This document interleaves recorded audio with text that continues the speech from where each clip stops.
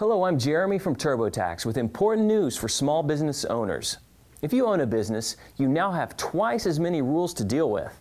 And although you may be aware of most of the deductible business expenses, there are a few other things you should know about that can potentially reduce the income tax you pay on business earnings.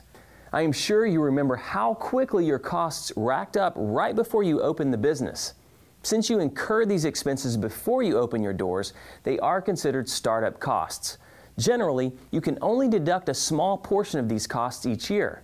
But by making an election, you can increase the deduction by $5,000 in your first year. The cost of running your business after you begin operations can be just as high when you need to purchase expensive pieces of equipment. Ordinarily, these costs must be deducted over time through depreciation deductions. However, if you make what is known as a 179 election, you can deduct the full cost in the year of purchase. Currently, this election covers up to $250,000 in purchases per year. One last thing you should be aware of is that the losses you incur one year can reduce your taxable income in another. To keep track, you should hold on to all those prior tax returns.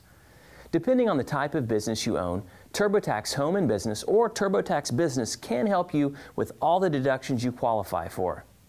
For more tax tips and guidance, visit TurboTax.com.